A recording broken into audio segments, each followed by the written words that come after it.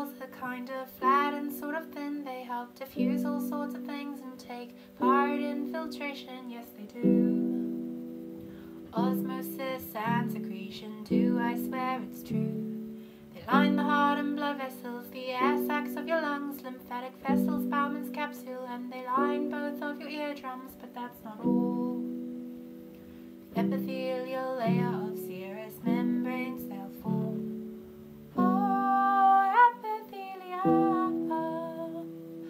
Oh, epithelia. Oh, epithelia. Oh, epithelia. Cuboidal simple epithelia is often found absorbing substances and then secreting stuff to get around. Yes, they make secreting portions of some glands. It's their genetic fate. They line the ducts of many glands, like the pancreas, cover the surface of the ovary and capsule of the islands, and they line kidney tubules and make up pigmented bags of eyes. Oh, epithelia. Oh, epithelia. Oh, epithelia. Oh, epithelia.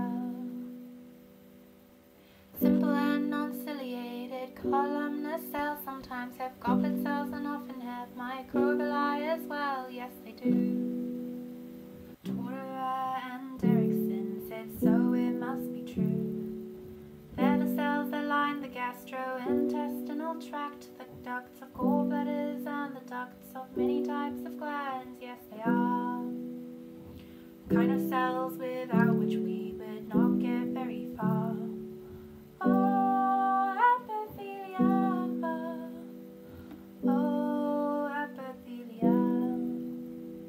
Oh, epithelia.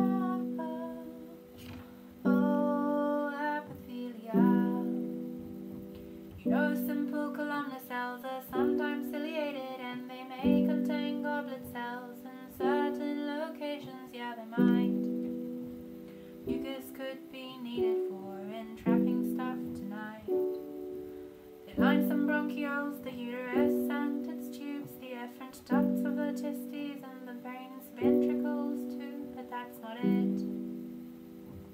They line the spinal cords,